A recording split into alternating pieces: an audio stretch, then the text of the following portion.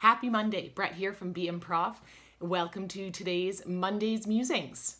Today I have a new book to share with you, and it is called Playful Mindfulness. It is written by Ted DesMaisons, who lives down in San Francisco, and I met him this summer while I was down there doing some improv. And Ted is an instructor at Stanford, but he's also trained in mindfulness, and he's trained all over the world in mindfulness, and so he's quite the expert in it. And he does a podcast called Monster Baby with a good friend of mine, Lisa Rowland, and they talk about how mindfulness and improv overlap. So I've just started reading this book, and it's a wonderful experience because of my mindfulness experience and my improv experience to see and read more about the interweavings of them.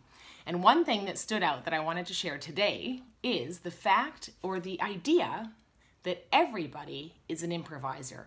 Often when I meet people and I tell them I do improv, the immediate reaction is, oh my gosh, wow, I could never do that. But really, take a moment and think about it. Do we not improvise every day of our lives?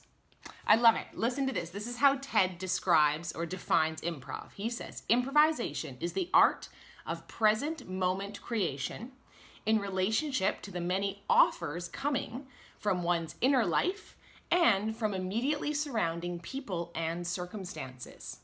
So basically, we're constantly creating and reacting to what's happening on the inside and on the outside. That's what happens every day, right? You get in a conversation, you can't decide exactly how, or you don't know how that conversation is going to go. So all you can do is listen and feel your emotion inside and your reaction and react to what's happening and then respond and back and forth. And that's what improv is. It's listening and responding and being ready for those unexpected offers, which is just what happens in life, right? You get to a corner of an intersection, you think the light's going to go green. It doesn't. You need to improvise. Do you cross this way or do you wait?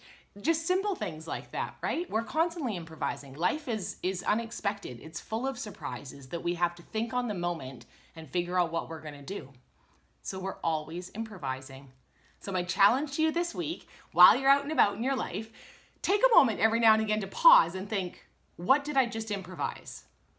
And I bet you've improvised a lot more than you think.